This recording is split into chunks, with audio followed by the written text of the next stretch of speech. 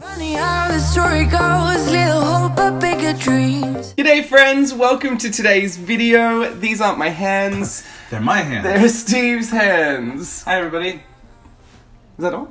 Yeah. Oh, and we're done. Look, Steve's in the studio. And why are you in the studio, Steve? Well, because was it the last collage video, right? Mm-hmm. That you did this. So the tutorial, yeah, collage and illustration tutorial. That thing. James invited me to come do the voiceover, and so I was so fascinated by what he was doing. I wanted in on the action. However, and he was super sneaky, and snuck it in at the end and said, maybe I should give it a go. Yeah. And I thought, well, I didn't want to miss out. I really liked it, and so, but the condition was that if we got 500 likes, that I would go ahead and do it. Yeah, and the reason I said that was because honestly, I wasn't looking to give myself any extra work to do over our very, very busy weekend. Right. And I thought we wouldn't get there. I know, but the people have spoken. Lo and behold, the people have spoken. People really wanted to see you do it. And so I am a man of my word, and so I went ahead and I did it, and it was fun. It was not easy.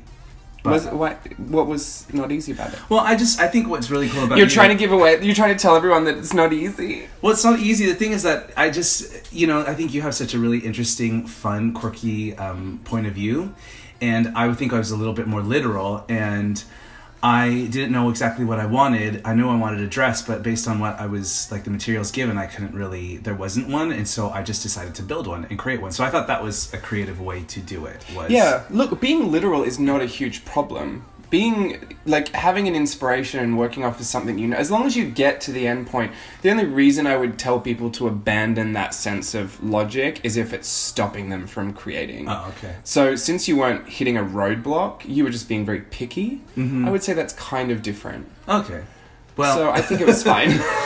Well, then I guess I was picky. I was just really specific with what I think I wanted. And yeah, picky wasn't the right word. You're just very detail-oriented. Yeah, and then, I thought, let's work smarter, not harder, and I saw one of the faces that James had put out for me, and I was like, oh, well, one of my favorite movies is the live-action Cinderella, so let's do something that's kind of Cinderella-inspired, because one of the faces already had the hair drawn out, and I was like, yeah, okay. So I just need to create a dress, find a body, put a head on, done.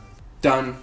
Simple, done. But and then at the end of the bargain was I had to do the it. photocopying, illustrate it, or trace it, and paint it. Yeah. What was weird was that the proportions were off, and James was like, "It doesn't matter. That's kind of the point. So you just kind of go with it." So I did.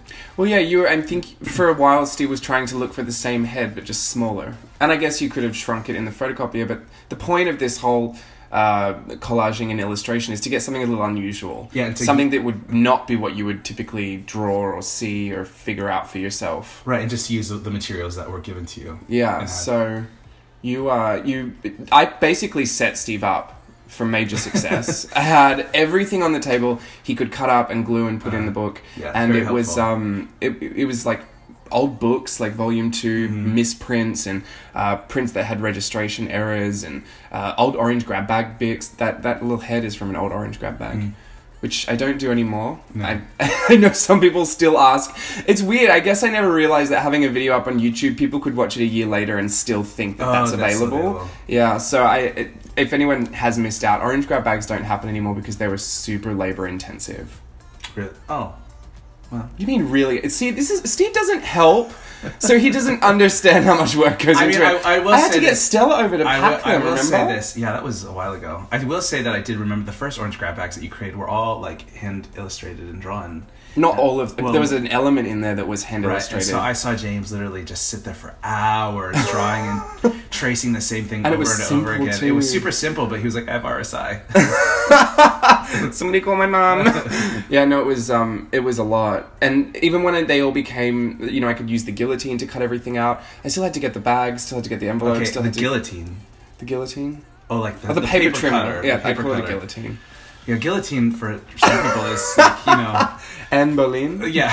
There was the head rolling. No, look, it became super labor intensive. Not necessarily. If you looked at making one bag, I think you'd think, well, no, it's not. But times that by 200. Yeah. I think you'll realize that, it was eating into way too much of my time, and I just thought we could be more efficient if I had it manufactured, which is where the fragments came from. Oh, so it's essentially the same idea. It is. It's just not so random. I was a bit more precise with how I themed the fragments, but I think I'm going to loosen it up a little bit. Oh, yeah? Yeah. Change it up? I really want to do a Sketch Flicks fragments pack. Ooh. But I'm not quite sure if I want to do what I just drew during the session or if I want to refine the ideas and make them... Why don't you do both? No. Steve is delusional. You heard it here, ladies and gentlemen. Steve literally thinks I have 400 hours in a day. No, I say you take bits and pieces that you want to refine and then refine those. Right. And then keep the rest sense. of it and just to go... A mixture. Yeah, that's what I'm saying. Okay, both to me meant both. This is a peek into our relationship. James is incredibly literal, logical, black and white. Yeah, so if you know that, why would you say those things? Well, and if you know that I'm not that way, then you would understand exactly what I'm saying. It's not my job to interpret your English into my English. Oh, stop it. Anyway, back to the collage. See, look, now I went on and done 5 because since I set all that stuff up for Steve, I was very jealous that he got to play. Oh, so now you had FOMO.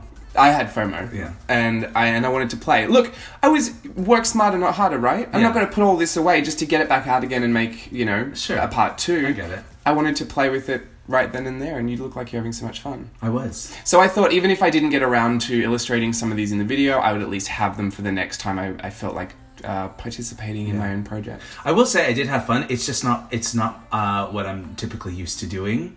So I think after the one, I was like, all right, I'm good. I did it. But I mean, could you appreciate what it was for? Yeah. Because no part of you would have ever kind of conceived that idea. No, I think it's fun. I think it's also an interesting way to change up whatever you're typically used to doing, to use extra bits and bobs that you have lying around. And it gives it a new fresh start. It's like fashion. Yeah, and look, it doesn't have to be... literal, exact. I do the copy and I do the tracing just because I want to show you that it really doesn't have to be anything more than that. I know some people see tracing as maybe cheating. I couldn't care less. So it's a means to an end for me. Everybody traces. Even like animators, they trace. Like to create the cartoon, like the movement in the cartoon, they trace over the original sketch. I don't know why there's such a big stigma about tracing, but I pulled that light pad out. Here's the thing, I have dedicated most of my life to drawing and being creative, so I know that if I needed to draw it, I could draw it. And the proof is in the pudding. Like literally the pieces that we're collaging were pieces I did draw once upon a time. Yeah, you're drawing over your own drawing. So yeah, I'm essentially just tracing over my own drawings already. So I know I could do it if it really bothers you. Let's just say that I'm capable. But I couldn't. But I didn't want to spend 4 hours to replicate something if I could just... that wasn't the point of this. Work smarter, not harder. Yeah, the point wasn't to, improve my technique in drawing. Right. It was to actually improve the ideas and the concepts. Yeah. And that's why we came, Well, and I think the creativity also comes... more later on, not more on, later on, in the moron, in the painting and the shading and everything that you do. Yeah, we'll see in a little bit. Let's talk about that. Okay, let's talk about the headspace I got into. So I heard Steve say it was Cinderella. Okay, so he goes, "What is this?" I go, "Well, it's Cinderella inspired, but do with it what you will." And okay, so I missed the do with it what you will, but I was also thinking like Steve, and Steve is very, very refined, very classic, very true to form. Like he wouldn't say this is Cinderella and then I'd do a green dress. He'd be really angry. Yeah, that would bother me. But I do like how he really went in on the details in the face, and the shadow and the highlight in the face is really, really pretty. And I know he added some I like the dimension in the blue. I guess I was just thinking that he would add some gold sparkle in there, but he didn't, and it's okay because it's still really pretty. My theory is he saw the gold sparkle on the other ones and then felt like he was missing out. Well, yeah, that too. But here's the thing: when I was doing this with this one, it felt like a collaboration. It felt like I was working for or with Steve, and so my headspace was in that. What would Steve want? Okay. And it was less in what would I do. Kind of a mode. So that's where I think we came to this weird happy medium, which ended up being very literal, which is something I haven't done in ages. I don't think I've coloured a woman like an actual woman in ages. James is not very literal at all when it comes to his art. I mean, look at this one. It looks like a kangaroo stuck in a cactus blossom. Which is so interesting because you're so literal in so many other ways, except when it comes to your art, you're not. This must be my release. Maybe. Well, anyway, so I did find it interesting when Steve pointed it out. Not so eloquently at first, but I found it interesting that I was much more reserved with the colouring style on his. So I made it a bargain. Not a bargain. A bargain, okay. What? Well, I thought it would be a good idea. Okay, what's your idea? Because I didn't want to redo it. At this point, I had done a lot. Right. I thought I would scan it. Okay. Scan your original. I'm posting it in the Burke Meets Creative Outlet Facebook group. Oh, Which is okay. linked below. Okay. And I will get anyone that wants to give it a go in there. They'll have access to the original collage, and let's see how crazy they go. Okay.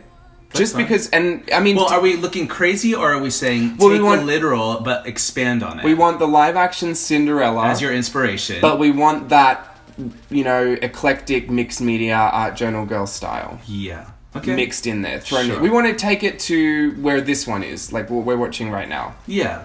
Like you can yeah. A bit more. Expand on it a little bit. I guess we're just looking to turn the volume up. There you go. So if you want to give it a go, I'm sure Steve would love to check it out. Well, why He's not? a loc mate. He's always in that group looking at things. I find I do. I actually notice. I read pretty much. I read everything. I watch the videos, and He sends me screenshots. I do. Like, wow, this was amazing. Yeah, so I'm going to copy put that in this. there, and if you want to give it a go, I'm sure Steve would really appreciate it. Yeah, definitely. Please do.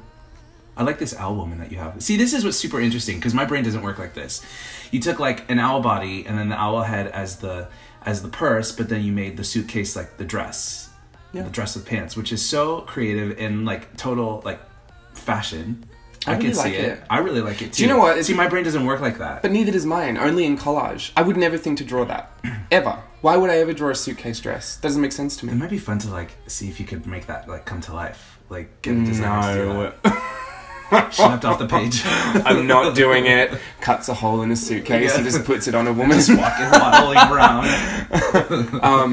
No, the last one, that last image, my favorite part of it was the headpiece, the star headpiece. When I cut it off, flipped it around and made it earrings. That was my favorite part, ironically. So funny. It was such a simple part of that. But I think this is the best part of the tutorial, and this is why I wanted to share it, because I think it really does unlock your brain to do some really, really outside of the box things. Well, I like even on this fin thing, on the fin that you have here, that you use part of the dress of the Swatch doll and made like an extra fun little like an wavy extra fin. Yeah, it's super duper creative. I used the claw to be the fishtail, the crab claw. Even the little puffy stickers that I wouldn't use in an art journal because they'd bulk it up, and I don't really use anywhere. Typically, I don't use puffy stickers, but they made accents on the head that became a little headpiece. I just think that I feel like that's what this is for. I wonder what this would be like. What any of this would be like if we actually like brought it to life. I think it'd be really difficult. It'd be like a little zany. It'd almost be like. I feel like you're trying to hint at something, and I don't. No. want you to do I just my thing is like I try to think like what would it look like literally? What would it look like if we brought it to life? And I think it would be really, really zany, and I don't know if it would work as well. Well, I think a lot of it is proportion. Yeah. And I think even when you do fashion illustration and you put that into a real garment, you find that a lot of the proportion that was in the illustration that made it interesting doesn't translate to a human figure. Right. So, Like, can you imagine this? I mean, it just wouldn't work. Why'd you cut her fit? Why'd you do I that? didn't like that. I didn't like the body on that. Are you kidding? It looked like Catwoman. I know. Like Michelle Pfeiffer. I know.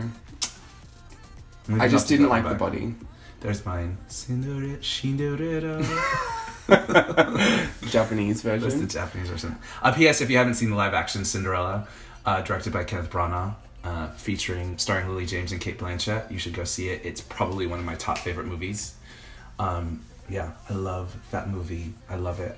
The costume design, Sandy Powell, she won the costume, the Oscar. She scares me a little bit. Oh, she's intense, but you can tell that brilliant mind. When you watch the features on the Blu-ray about how she went and designed every last ballroom costume for 500 extras, and they were like all themed, and the jewelry is what is it, Tiffany's or is it?